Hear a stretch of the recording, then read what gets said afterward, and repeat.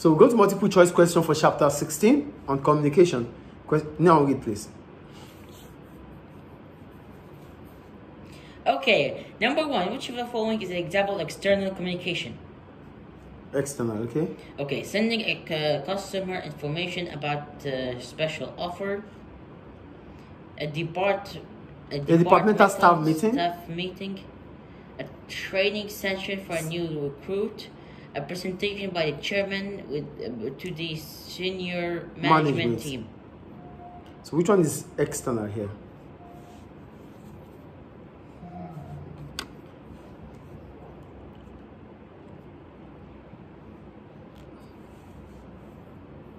Presentation by the chairman. External communication, please.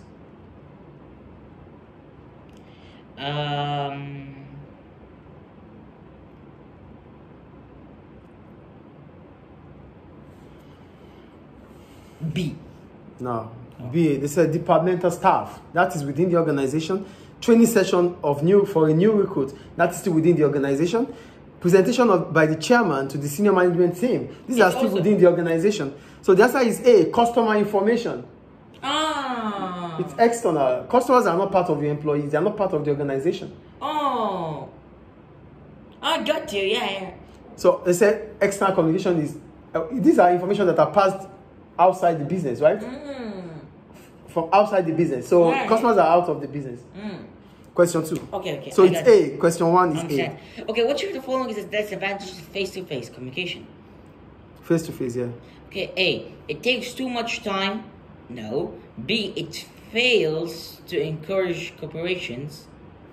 No. C. Negative body language may create a barrier. Create a barrier. It's C. It's C. Only a minority of staff are able to use creating body language. Someone can feel like is interested or not interested.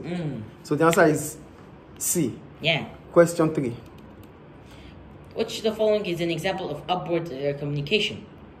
Upward communication, okay. The board of directors addressing the shareholders. The board of directors addressing all employees. A supervisor asking an operative if they can work overtime. A purchasing officer teaching a new recruit how to complete a requisition form. So which one is upward communication?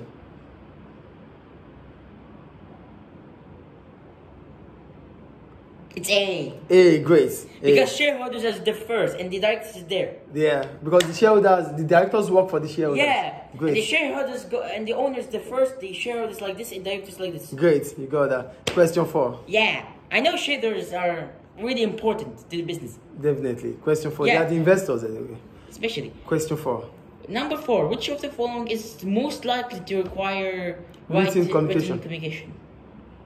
A job interview. Asking a colleague for a very urgently needed piece of information. Inviting a job application for an interview. Applicant for an interview. And informing staff of an end-of-month party. So which one requires written communication? Now, first of all, job interview is no need written communication. It's face-to-face, so it makes no sense. Inviting a job application. Inviting a job applicant. You know who a job applicant is? What is it? Always ask question, please. Someone that seeks for employment. You need a job. So if I need a job in your company, I'm an applicant. Okay. Asking a colleague for an urgent need.